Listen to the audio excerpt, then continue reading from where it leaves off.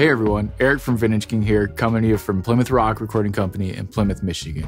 Today we're going to get up close and personal with the new Avid Pro Tools Carbon Pre. What's the Carbon Pre? Strap in, because we're about to tell you how this helpful tool can take your Carbon interface to the next level.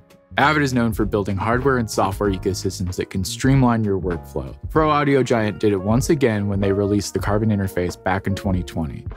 This interface features supercharged HDX DSP acceleration, superior sound quality, and 25 by 34 channels of simultaneous I/O.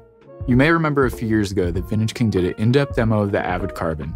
You can click our link in the description below to watch Brian Riley and Olivia Deere record and mix a track using the interface. So we know the Carbon is an incredible interface that has a lot of I/O power. But what if you want more? Studios like the one we're at today often have a need for more inputs and outputs, especially for larger tracking sessions. The Carbon Pre is the perfect tool for adding that to your rig. The Carbon Pre is an expansion unit that adds more connectivity and some unique features to your Pro Tools setup. You can access up to 24 microline inputs and 24 line outputs when combining the Carbon interface with 2 Carbon Pre's. Let's take a look at where all that I/O power comes from. So right off the bat, the Avid Carbon Pre hits you with 8 of the exact same microphone preamps that are featured on the original interface.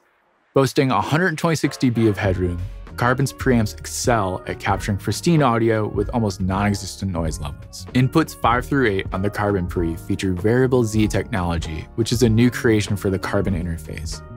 Variable Z lets you change the impedance of the input depending on what you're running through the mic preamp. In addition to the Variable Z microphone preamps, the Carbon Pre has 2 Variable Z instrument inputs on the front of the unit for easy connectability. There are 5 different settings, including 1 mega ohm, 230 kiloohms, 90 kiloohms, 72 kiloohms, and 32 kiloohms.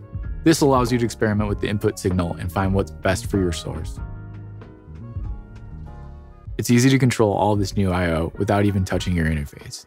You can remotely control phantom power, gain, and impedance switching directly in Pro Tools when using any Carbon connected interfaces. As Avid users around the world will attest, the Carbon interface offers exceptional sound, and the Carbon Pre is no different. By adding a Carbon Pre to your rig, you'll get superior audio conversion, stacked ADCs, and double resolution clocking that will keep your sessions flowing seamlessly. Last but not least, it's important to mention that the Avid Carbon Pre doesn't just work with the Carbon interface.